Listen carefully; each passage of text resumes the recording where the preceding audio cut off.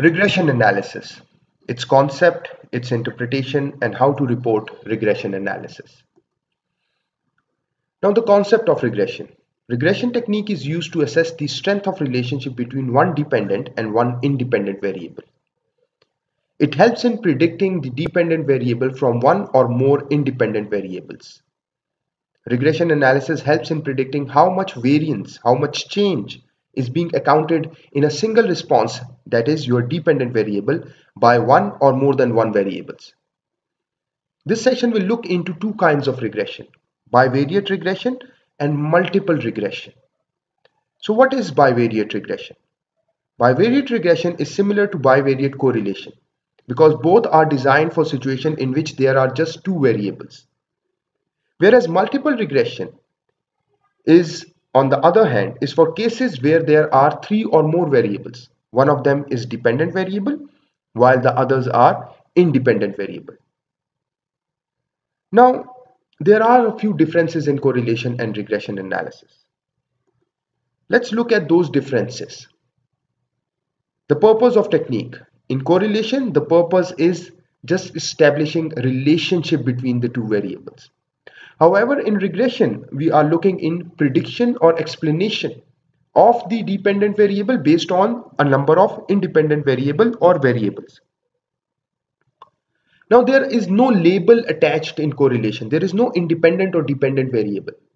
Whereas in regression, there is a clear distinction of what your dependent variable is and what are your independent variables. The inferential test in correlation is your correlation coefficient, which tells you about the strength of relationship between the variables. Whereas in regression, you've got your regression coefficient, you have got your intercept, you have got your t-statistics, you may also look into the change in regression coefficient based on multiple variables that are added into the regression equation. Now, following are a few scenarios in which one could use regression analysis. For instance, the marketing manager wants to know if price reduction has any effect on increasing sales.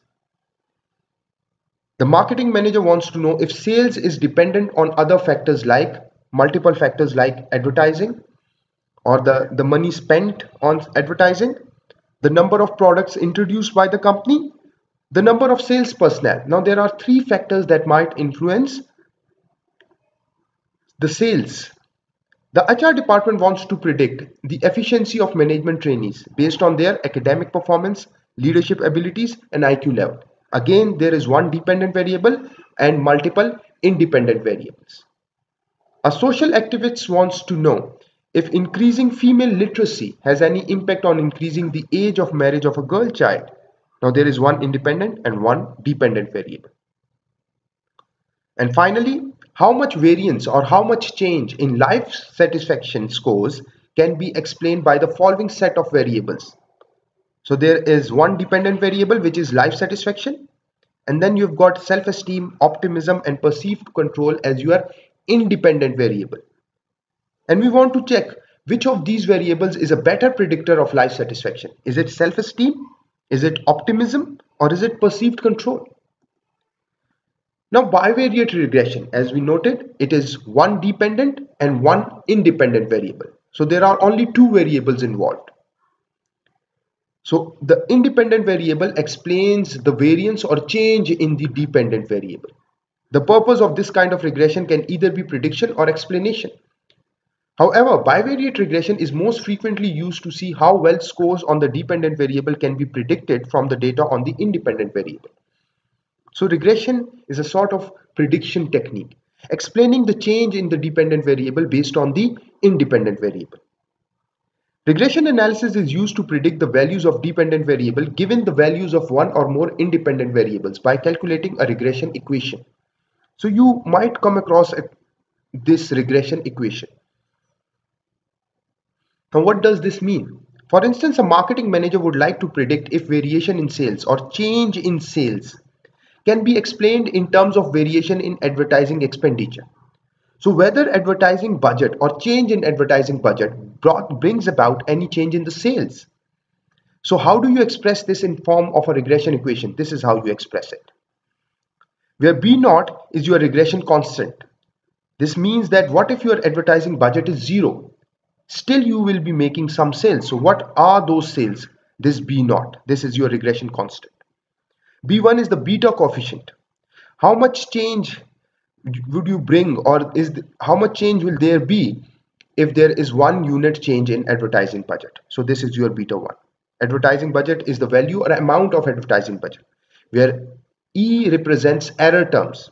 This, simply speaking, accounts for all the other factors that may cause change or variance in the dependent variable. There could be other factors that could affect sales. So what are those factors which are not accounted by or for in this equation? So we represent them through E. Now there are a few important terms that one should understand when conducting regression analysis. One is regression coefficient. So regression coefficient is a measure of how strongly IV, also known as predictor variable, predicts the DV. It's the weight of impact. Now there are two types of regression coefficient that we normally see in the regression analysis. One is an unstandardized coefficient, and it is used in the equation as coefficient of different IVs along with the constant term, the equation we just saw. The standardized coefficient is, however, measured in standard deviations. If there is just one IV to predict one DV, the beta obtained would be the same as the correlation between the DV and the IV. So this is the difference between these two coefficients. Another important thing that you will see in the results is R value, R square value, and then adjusted R square. Regression analysis will provide you with two R values, a simple R value that represents the correlation between observed values and the predicted values. It is based on the regression equation plane. The other R values is referred to as R square, which is the square of the R, which is the correlation coefficient. And it is the square of R and gives the proportion of variance. How much change in the dependent variable can be accounted by the independent variables. So R square is how much change or variance in the dependent variable can be accounted by the independent variables. So R square is used to find out how well the IVs are able to predict the DV.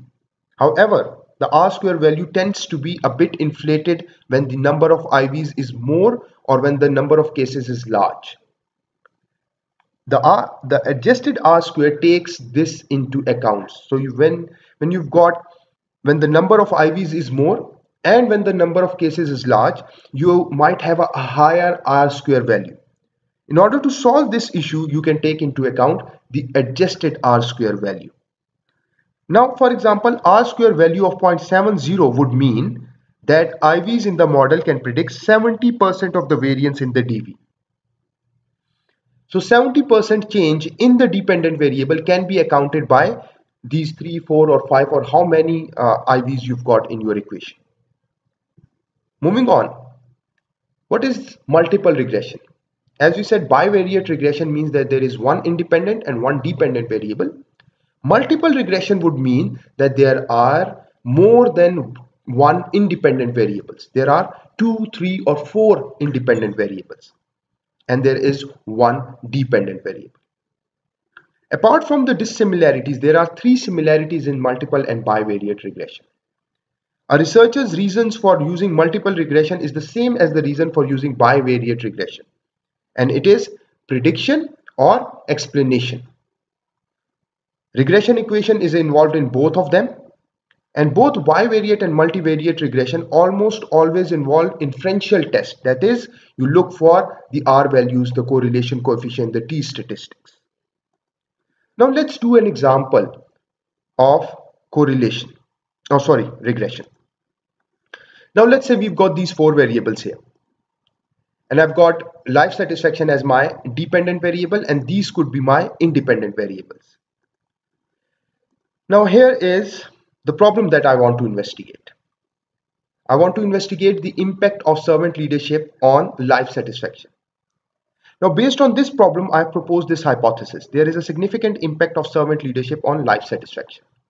Now here is how you could report the results. But first let's run a bivariate regression and we'll run a multivariate regression as well.